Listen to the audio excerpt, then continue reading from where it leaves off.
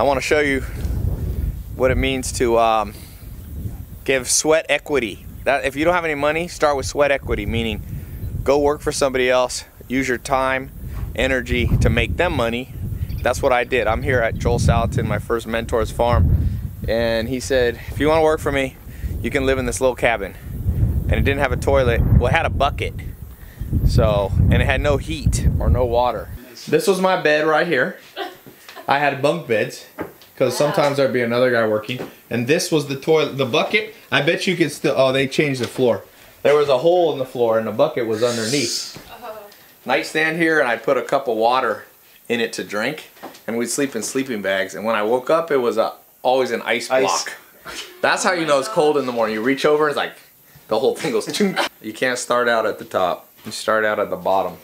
That's how the game goes. The natural order of things. Everybody say Thanksgiving starts early around here. Takes a long time for it to be ready for Thanksgiving. Just add water? Daniel, what do we have in here? Oh, 2,100 baby chicks.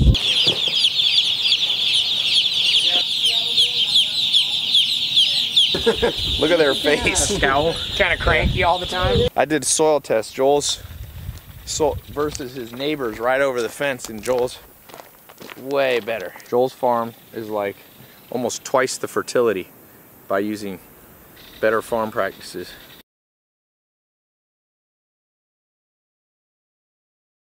Hey, little guy. Let me touch him. Oh look, he's fresh. Just born. Wow. Can hardly walk. Hey, 5, 2, 3, 4, 5. What did I say? I'm a master. Still, I'm not in its flight distance. 3, 4, 5. This one's kind of tame. Right there, my hand got it.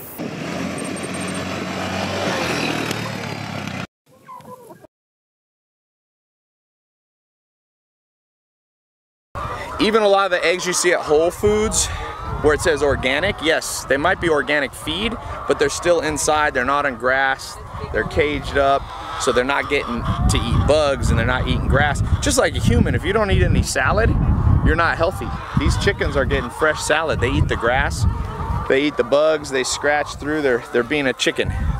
You want to eat animals that are living the way they were meant to. I used to have to get 100 dozen eggs a day.